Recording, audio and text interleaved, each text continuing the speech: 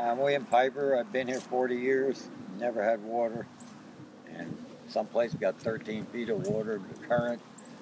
Tornado was right behind there. We also got the wind. And I don't know where to begin. FEMA doesn't help me. I'm 72, I'm 100% vet, and I don't have the strength to do it anymore. I'm trying to stabilize what I have from further damage, salvage what I can. That's all we've been doing is pulling our belongings out of the county, and the Red Cross said the home was destroyed, but I'm on disability. This is my family.